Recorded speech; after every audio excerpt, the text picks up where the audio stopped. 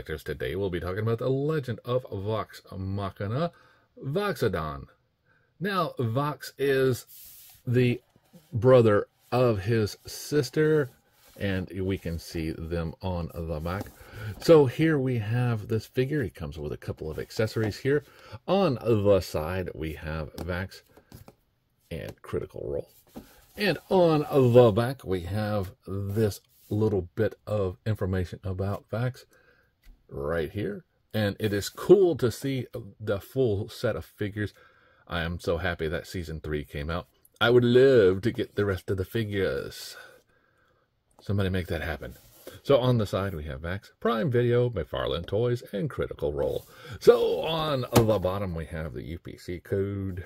On the top, Critical Role. So let's get it on the scale and see how much it weighs.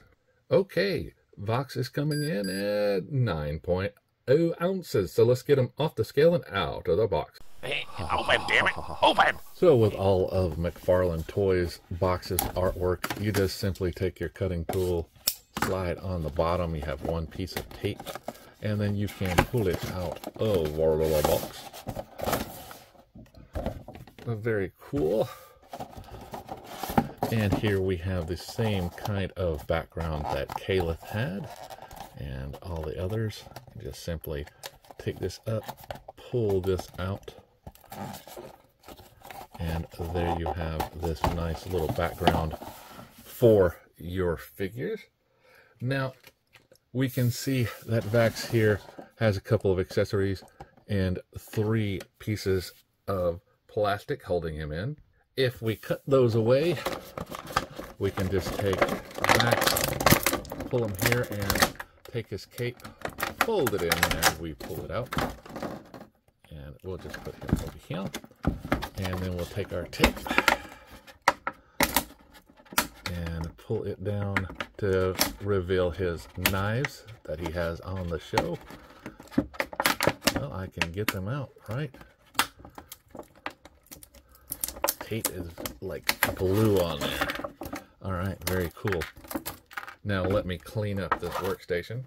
There we go. Now I've got him out of the box and all the good. Now he does come with 3 of these knives here.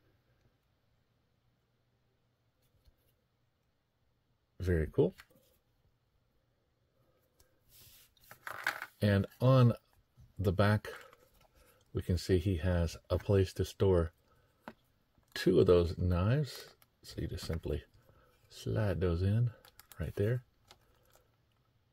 And we can see up in his cape goes all the way up to the top here. Now Vax is 7 inches tall, and his head can look down, not much up, but he can do right and left. He can do almost a T-pose because of this fur-lined cloak he has. He can only do so far. Now he does have a bicep swivel, double bend in the elbows, wrist on a ball jointed peg hinge, allows forward and back, side to side, lets it rotate. Now as far as the waist is concerned, he does have the ability to go forward and back a little bit, but the rubber here in his suit prevents him from staying. Now he can rotate around and pop off of that hinge. Just simply push it back if it does. Do this much of a split. Forward and back, double bend in the knee, and a ankle on a ball jointed peg hinge, one there, and a two bend. Now they all come with the stand that says the Legend of Vox Machina. Like all McFarlane, they brand the stands, which is very cool. That you know who they belong to. Now my version here, the leg is a little twisted. You can see it here. The way to fix this is to put some hot water, dip it in that, and then you can just straighten it out without breaking the plastic. But as far as his knives are concerned, you can see here,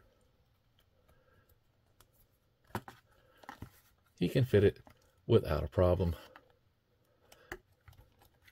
Now, it's very cool to get these figures.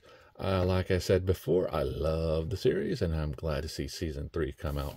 And the fact that you get this little background here is totally awesome. Okay, so now we see I've once again moved my Dungeons and Dragons characters out of the way, and we have the Vox Machina back there. We have Vex here, Calith, and I forget his name almost all the time. But I can go ahead and add Vax here, on the opposite side.